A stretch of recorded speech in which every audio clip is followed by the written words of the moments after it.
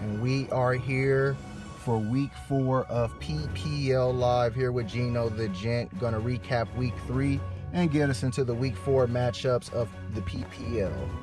Starting with the Argonauts falling to squad underestimated. Underestimated breaks the Argonauts' 19-game Alpha Conference winning streak, winning 109-84.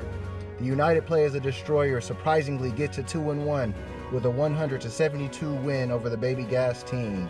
The Mean Machine and Only for the Boss combine for the highest point total of the week in a shootout, as the Machine scores 142 to the Boss's 121.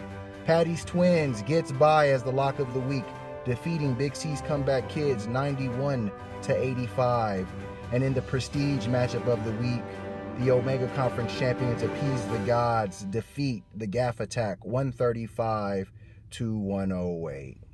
Alrighty, and I hope everyone enjoyed week 3 of PPL action, and now we're going to get into the week 4 preview. Congratulations to the week 3 Leave No Doubt player of the week, Drew Brees. Brees was on fire in that week 3 matchup against the New Orleans Saints, having 6 total touchdowns, 4 passing, 2 rushing, to lead the Saints in a big win over the Atlanta Falcons and ATG to a prestige matchup of the week victory. We're going to segue that into our first matchup. Appease the Gods going up against Big C's Comeback Kids. Alrighty, ladies and gents, so the week 4 is underway, and we've got some great PPL action coming at you. Drew Brees, of course, who was the Leave No Doubt player of the week, will continue those high-scoring antics. It looks like the Saints are going to be forced into throwing the ball because their defense is not the same defense it was last year, and that's going to really behoove Drew Brees to throw the football. I like ATG's lineup this week. Of course, the usual suspects are there: Gronk, Mike Evans, everyone else. Jordan Howard I think he should get some lanes going against that Tampa Bay run defense.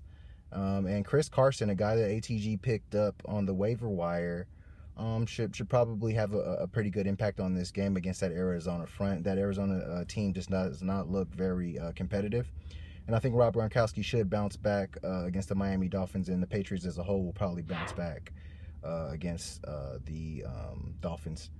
On the Comeback Kids side, I don't know if they're lacking interest or if they're giving up and throwing up the white flag, but they haven't been very good this season. And I don't know if it's from a lack of effort or if they're just, not very good this year. But I think it's a combination of the two. Deshaun Watson, he's continuing to be solid, if unspectacular. Golden Tate, he's a guy that's out there, taking up space. But I'm looking more at the Comeback Kids bench. Devonta Freeman looks like he may be back this week. Jarvis Landry was a guy who had a pretty good game and should do well with Baker Mayfield out there. And Kenyon Drake's also another good player that the Comeback Kids are leaving on the bench, which is fine. I mean, if they continue to ignore their talent, they're going to just get beat every week. And, they'll just be a doormat to the PPL. That being said, in this matchup, I got ATG as the lock of the week this week. I've got Appease the Gods winning 134-99. Moving on to our next matchup, we've got the United players, the Destroyers, taking on the Gaff Attack. All right, the UP coming off of their second win of the season. They're a nice early season surprise. They could easily be 3-0 if it wasn't for that close loss they had in week 1 against Patty's Twins. And I mean, they're this year's Comeback Kids, perhaps, because they're making things happen, playing the matchups and not giving up. Tom Brady should bounce back against the Miami Dolphins, along with James White. It looks like the UP's got a formula that they want to stick with. They got a lot of number 2 receivers who do get a lot of targets, and then it looks like they want to go with receiving running backs out of the backfield, which may not be a bad call. The Rams coach has been one of the better plays all season long, but that's going to be interesting to see how that Vikings coach matches up against the Rams. On the Gaff side, they finally kind of fell back down to earth despite the big projection. They weren't able to meet that. Todd Gurley was the guy, but Leonard Fournette was a late scratch for the Gaff, so that caused some issues. And then on the other side, DeAndre Hopkins, he's doing a good job, but he's not getting the same number of opportunities as he was last year. And it looks like Will Fuller's presence is affecting D-Hop's production a little bit. So there's going to have to be some balancing there. Zach Ertz got targeted pretty heavily with Carson Wentz back in the lineup, and that's huge news for the Gaff, and I believe that's something that's going to continue to be a positive for them, as well as obviously Brandon Cooks and Todd Gurley on Thursday night. The Gaff is going with a lot of Thursday night plays, so I mean that could ruin his weekend before it starts. But the Rams have looked so strong. I think that the Gaff is in good shape, and I think that they're going to win here. Although the United players do have the coach, I think the Gaff has a lot more moving parts, and they have better players. I've got the Gaff attack snapping his 2-game win streak. I got the Gaff attack winning this one 122-104. Moving on to our next matchup, we have Only for the Boss versus Squad Underestimated. Alrighty. Only for the Boss couldn't quite stand up to that scoring barrage brought on by the Mean Machine.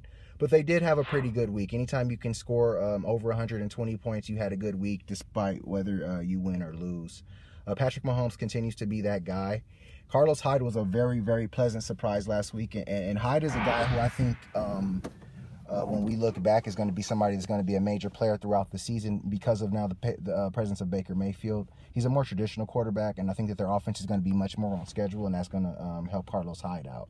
Stephon Diggs has got to get back into the groove of things. After that huge explosion, he completely disappeared last week. So the Boss is going to need him back to help the receiving core. Obviously, Tyreek Hill didn't have as huge a game as he usually had. Mahomes was really spreading the ball around. And the better Mahomes get, the more that's going to happen, and the Boss may not be as dependent, may not be able to depend as much on his Chiefs players as before, because it looks like Mahomes is a guy who's very judicious with the football.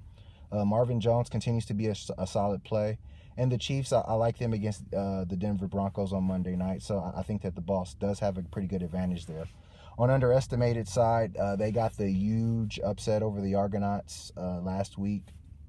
And that was thanks mainly to Saquon Barkley and Christian McCaffrey. Those two guys are really becoming a household backfield in the PPL.